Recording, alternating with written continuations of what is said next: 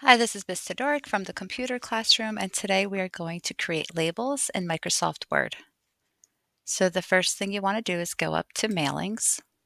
All the way to the left, you're going to click on Labels, and we have Avery 5160. So under Options, you're going to look for Avery US Letter on this drop down where it says Label Vendors.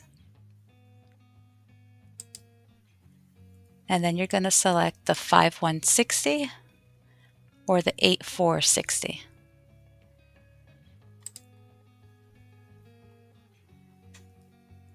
Usually I buy them at Staples, Avery, but this is actually a bulk Berkeley Jensen, which is a bulk box of like over 6,000 labels.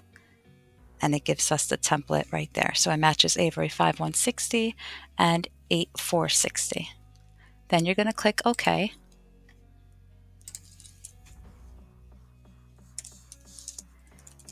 Here I'm just going to type my name, and I just want the full page of the same label. And then I'm going to click on New Document. Then I'm going to Control A to select all, Control B to bold, Control E to center, and then Control D is where I can change the font. And I can even change the font color and the style. Let's find Lucinda. And then click OK.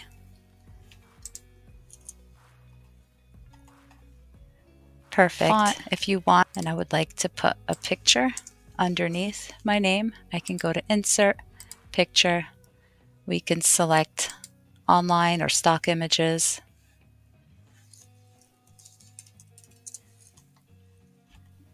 Click on Insert, and then I can resize it.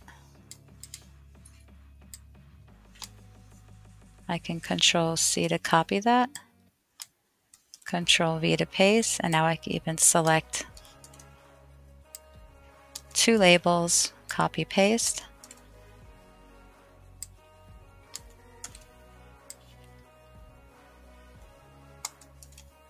Copy paste. I can Control A to select all again, and let's say I can change my font color to match the picture of the label. Let's do a little green. And there you go. So that's how you create labels. You can use labels, sticker labels, if you're giving like little party favors, happy holidays, Merry Christmas, candy canes out to the students. I like putting this on all my textbooks and folders. So it's a fun little project, and it teaches you how to do labels. Thanks for watching. Bye.